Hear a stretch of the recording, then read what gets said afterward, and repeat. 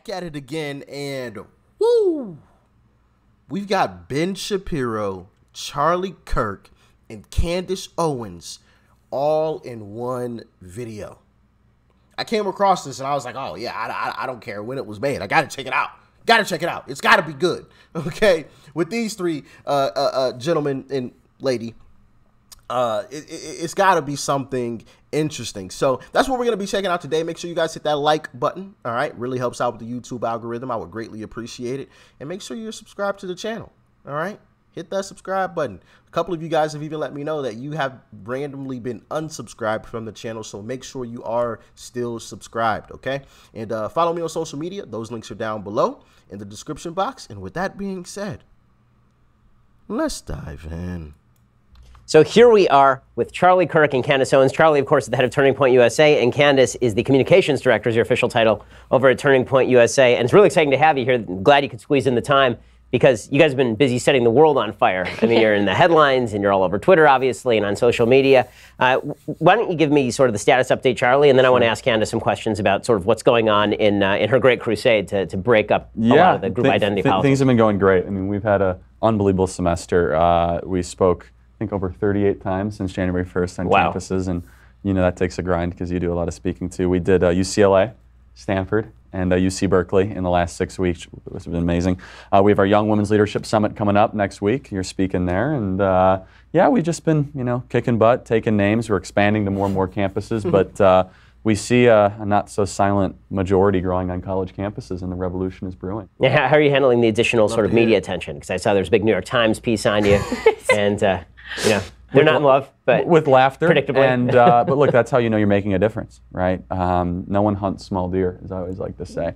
And having Candace as an added component of what we're doing, if not the leading the charge, has just been awesome. It's just been amazing to have her voice be able to message out to this generation and to our members and our students on campus. It's been really powerful. Well, speaking of on fire, obviously, Candace, you've just exploded onto the scene. Yeah. I think probably a year and a half ago, nobody knew who you were, and now everybody knows who you are. So how's that been, that sort of precipitous rise? It's been challenging in some ways, I guess, because you have to understand that every time that you gain, I guess you could say, 200,000 followers, you have to sort of change your approach because people start looking at you from different angles, and you have to become more of an example for many people. And it's an interesting place to be in when you can tweet something and it becomes national news. It's bizarre, and people don't understand that.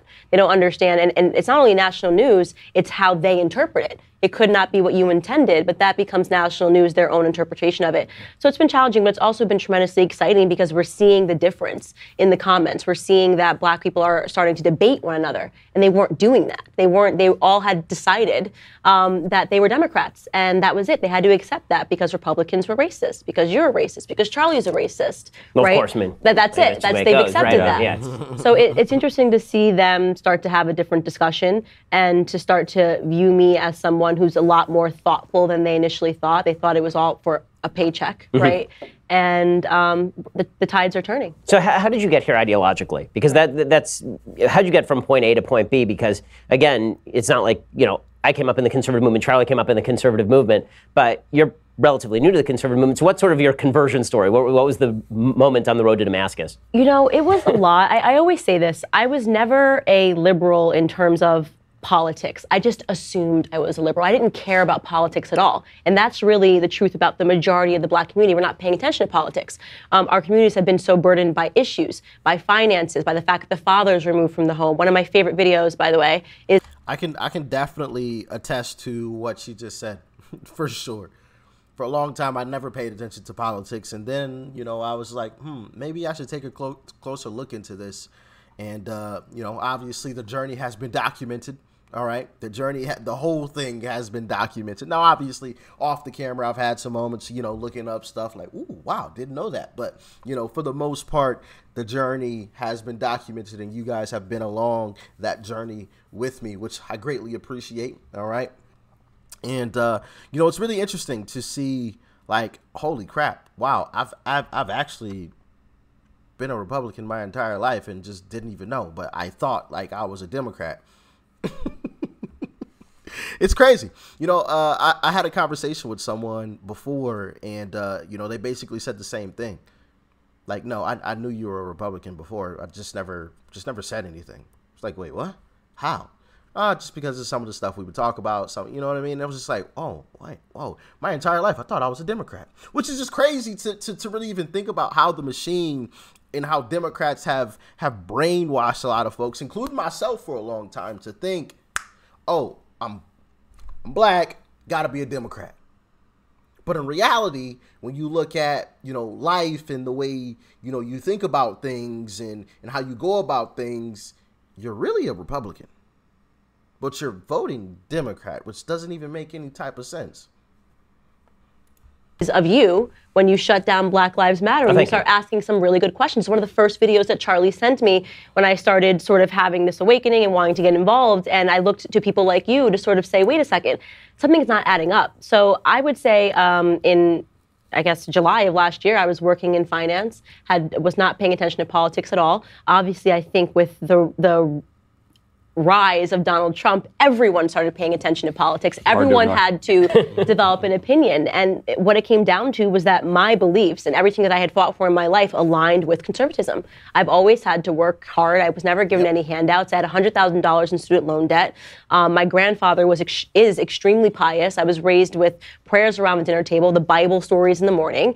And today, that's a conservative position. So when I started paying attention, 100% can back that whole thing right there. And I realized that I was a conservative. Well, what's really interesting is all these new conversations that are happening. I mean, obviously the most prominent that both of you have been involved in are these conversations with Kanye West, which I can say completely came out of left field for most people, myself included.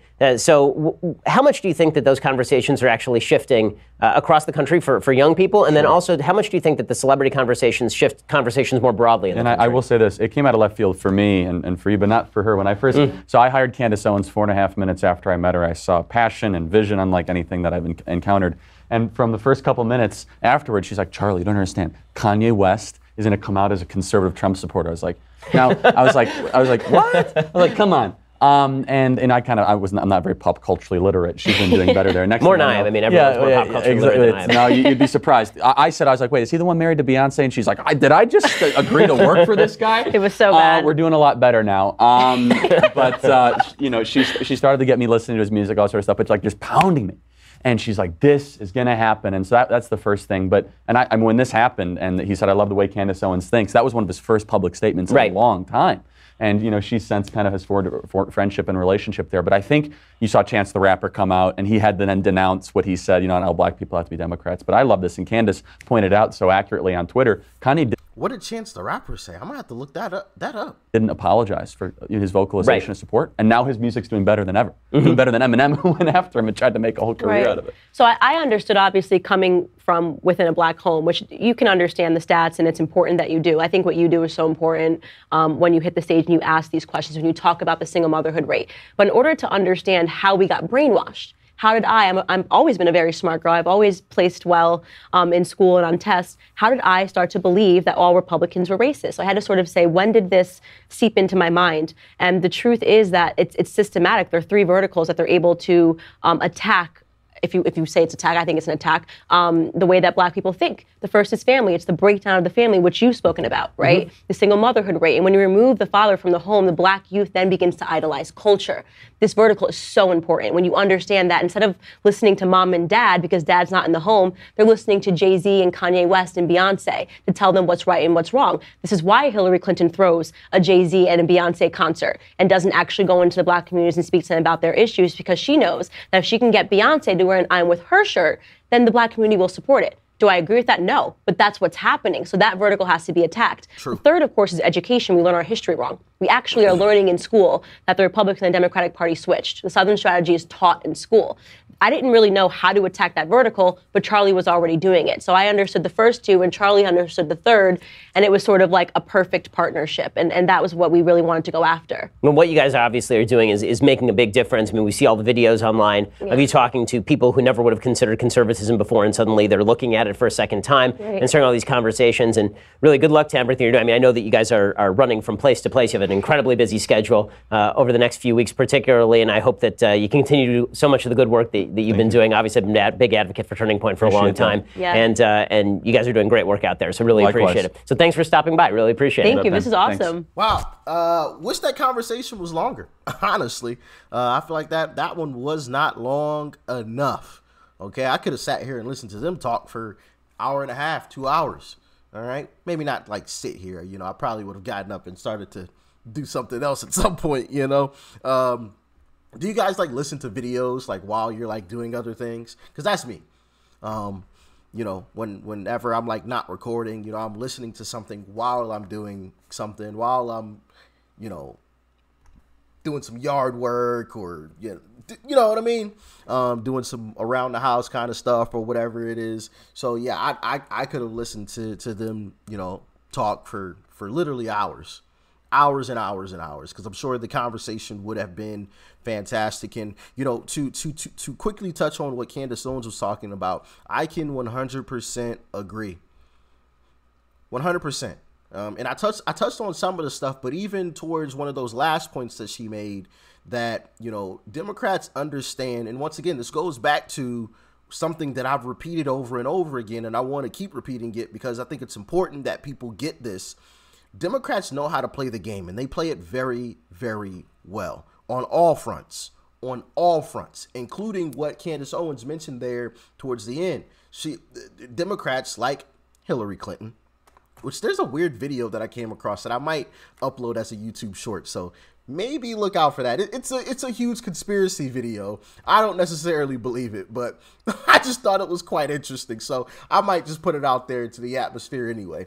But Democrats, and, you know, like Hillary, they understand the game. They understand it and play it very well. So that's why they have people like she was talking about, Jay-Z and Beyonce, stand on stage with her, speak out in support of, you know, her, because Democrats know that a lot of black people have no role models in their home.